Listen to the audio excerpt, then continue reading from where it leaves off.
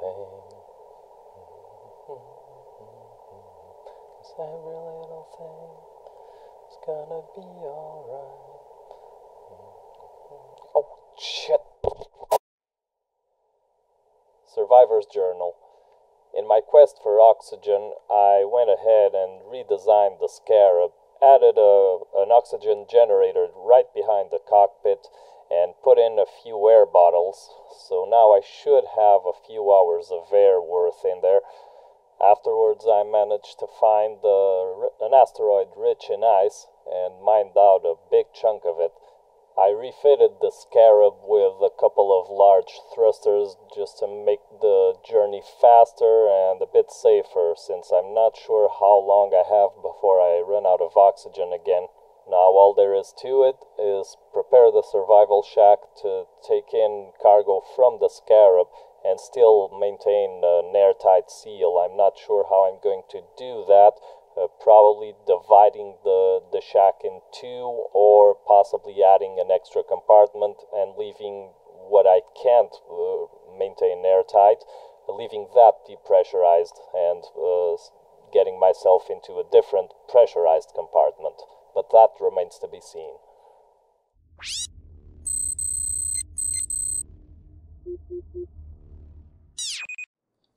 And now that I have some ice, it's time to get myself a proper survival shack.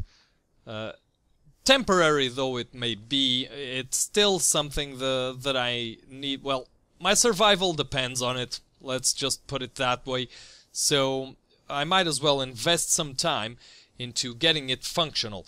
So let's grab the air vent and depressurize on.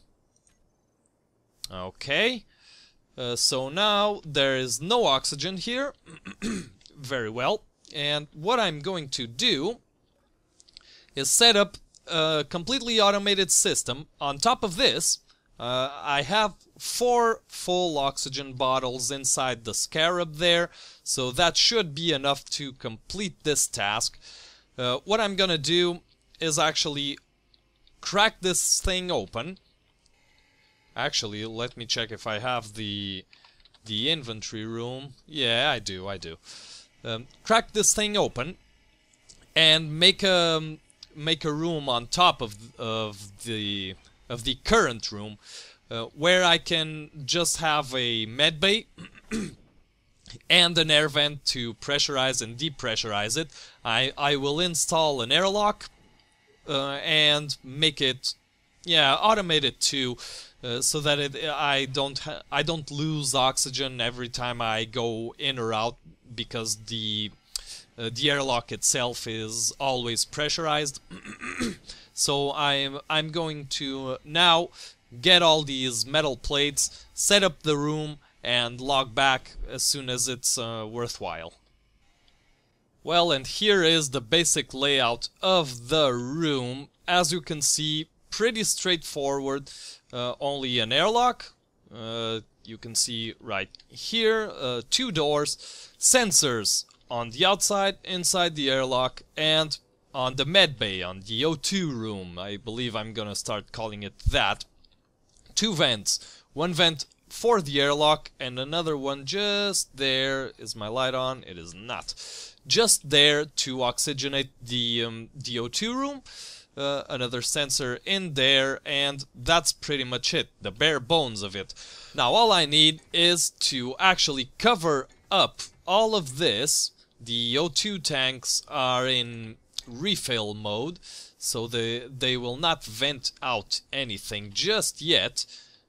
All the doors are open. I need to keep myself focused here so that I don't vent out all my oxygen, although I do have a pretty nifty ice supply, and I still have 3 spare oxygen bottles in the Scarab, but still I'd rather not mess around with my O2. I need that to live, and in any case. So here we come. I don't think I intended for that to be there. Let's see if I can get rid of it. There you go. And you can stay. Alright, now it's only a matter of actually adjusting the sensors.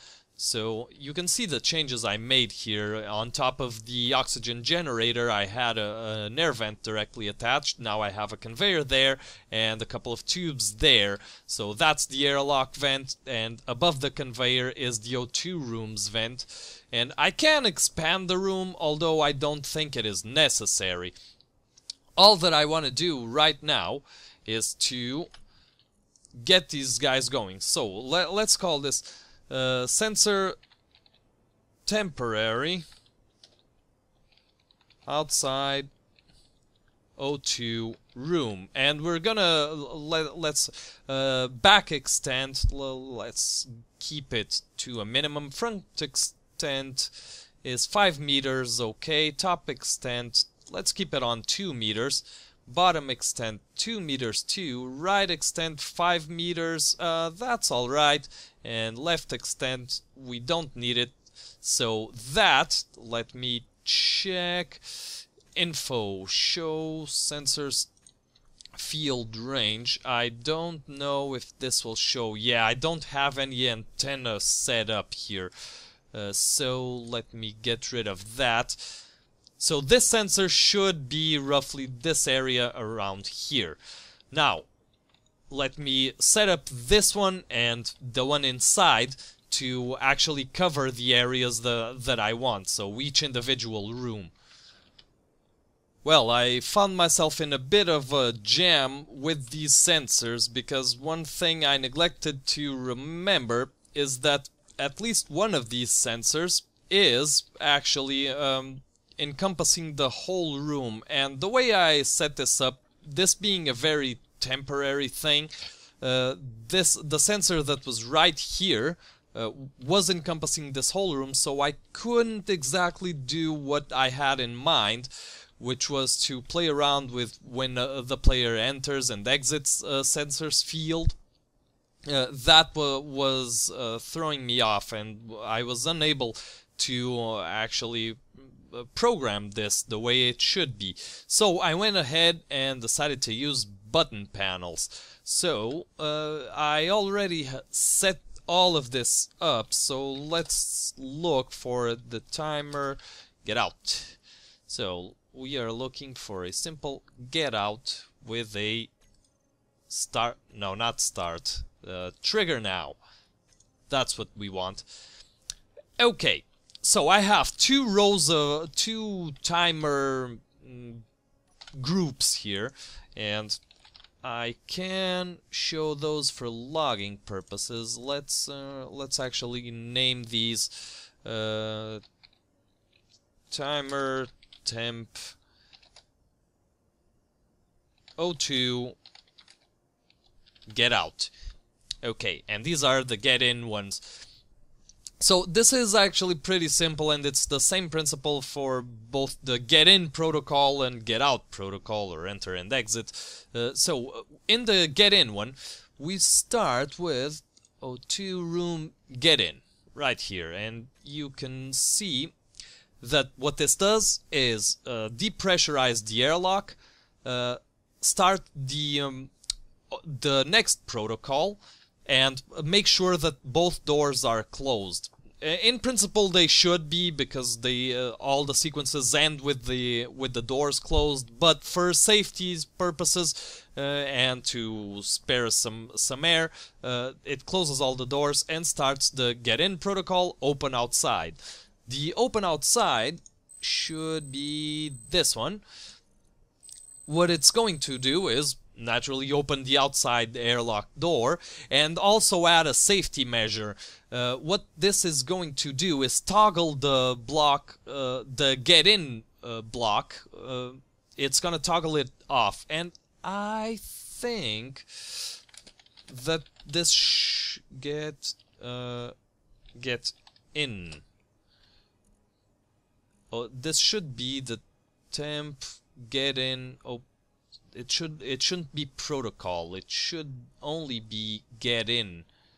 Timer temp O2 room get in. Exactly. So remove from toolbar, get in. This is the first one. Toggle block off.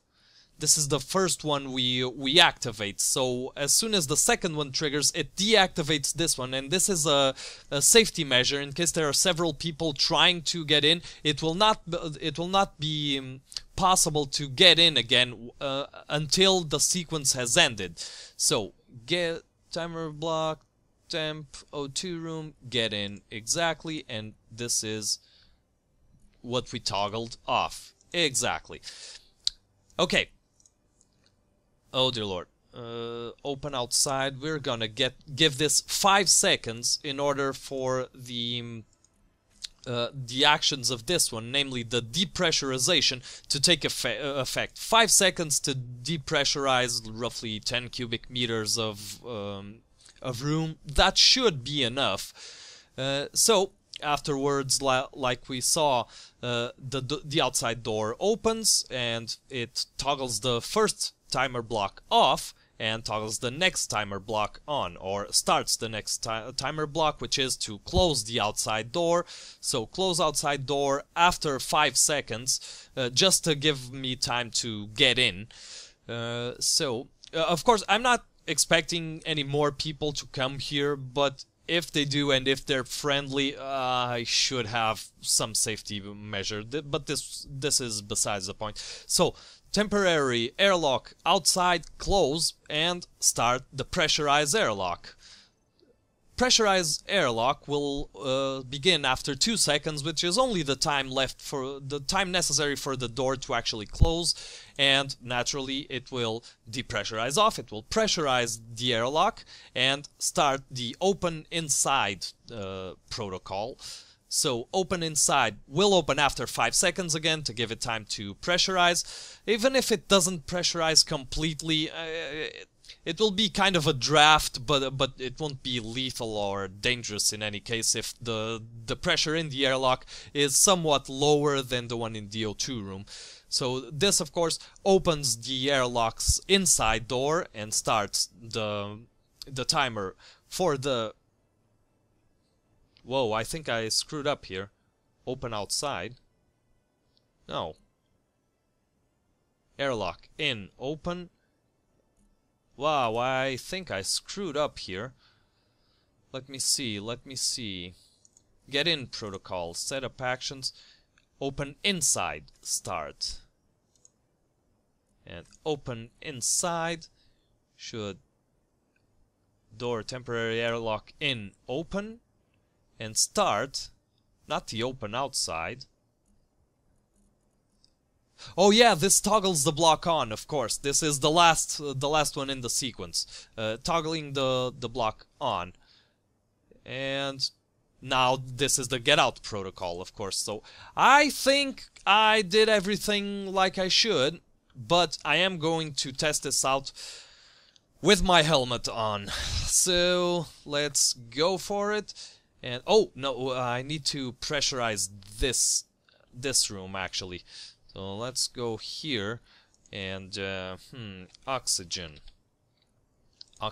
tank, auto refill, stockpile off, and this should pressurize everything. I think the other door is closed. It is. So both of these are pressurized because the oxygen tank is connected to these two vents. And let's see what happens here. We press the button, we wait for this to open. Thank you very much, dear sir. And I can already tell I screwed up somewhere, because this... Oxygen none, okay. And open. And now I get out, and the door should close behind me, but there's something wrong there. Now it closes. I think I screwed up somewhere there. Okay, now let's try getting inside, and I'm going to try and see if I notice any oxygen coming out, jetting out. Shouldn't though. Now the airlock should be depressurizing. I wait here. Doesn't appear to have been any oxygen leaked out. Ooh, oxygen high, oxygen none. This thing is venting oxygen. Something is wrong with what I did here. I'm gonna have to figure out what the hell's going on. In any case, yeah. I don't think it would have killed me, but still, something's wrong and I am losing oxygen here. Oh, and this doesn't close automatically. Yeah, I'm gonna figure out what's wrong. Okay, I couldn't detect anything wrong, but I'm not sure. However, I do have a way to make sure that my suit isn't messing with me, which is to check the oxygen levels in control panel in the tank, which are now at 5.12%, and I'm going in with my suit. If the oxygen levels go down below 5.12, something's iffy here. So, here goes nothing. Depressurizing for 5 seconds. Waiting for the door to open. There you go. Door opens. Shouldn't be... Now it says oxygen high. And now none. Again. Okay. Door closing. Pressurizing. Oxygen high. Pressurizing for 5 seconds. There you go. Opening inside door. And oxygen is high in here. Now, did I tell it to actually close this? I don't think I did. Okay, but let me check the oxygen levels in the tank now. There is one more room pressurized, so they should be slightly less, 4.61. However, I want to check them after I leave. So,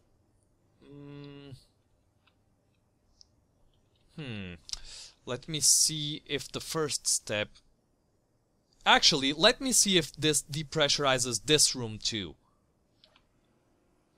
It closed that room. Okay. The oxygen levels didn't go down in this room, although the other vent in the airlock was already depressurizing. This is a little flaw that I have to address. Okay, door closes.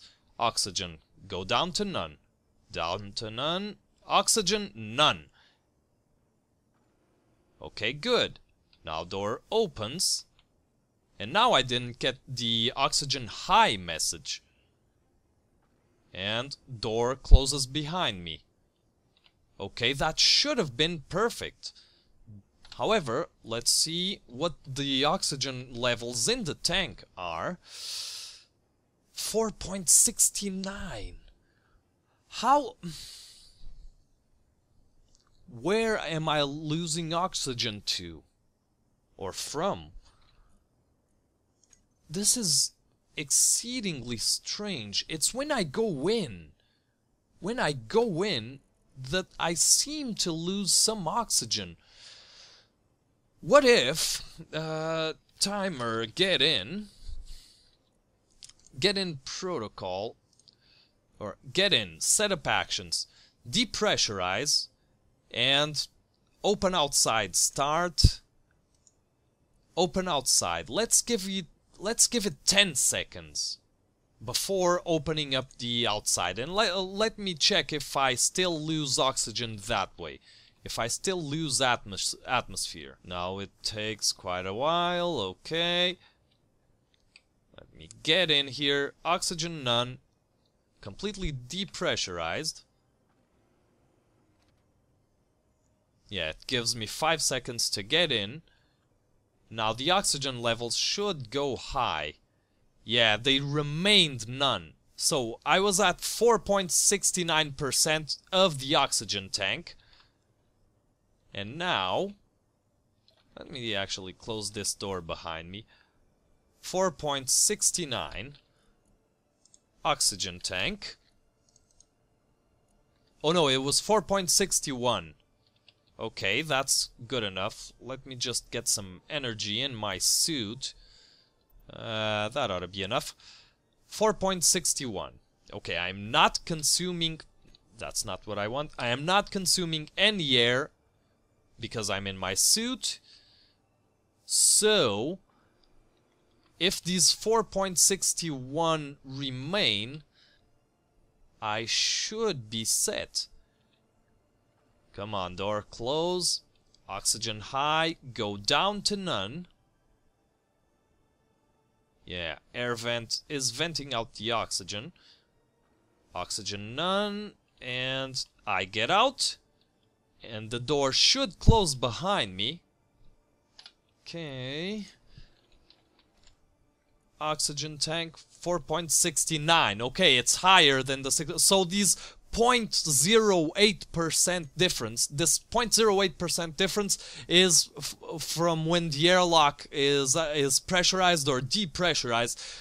Okay, I'm not sure what happened because I didn't make a whole lot of adjustments here, but there you go. Now all I need to do is actually connect a connector here to that cargo container, and I should be set to transfer the 125 tons of ice that I brought in the Scarab, but that's gonna have to be for another journal entry, because right now I have to take a break. Hey everybody, just wanted to thank you very much for watching. I hope you enjoyed this episode. A little bit of a technical episode here, but it was really fun to do, and hopefully I'll be doing a lot more in the future. I really like this sort of gameplay. Welcome to all the new subscribers. Lots of people have been subscribing to the channel. It's going wonderfully well. Hope you're enjoying the other videos as well. There's City Skylines, there's Homeworld Remastered, a whole lot of content on the channel, so feel free to explore, and until next time, as always, I have been TheNirl, and I hope you have an awesome day.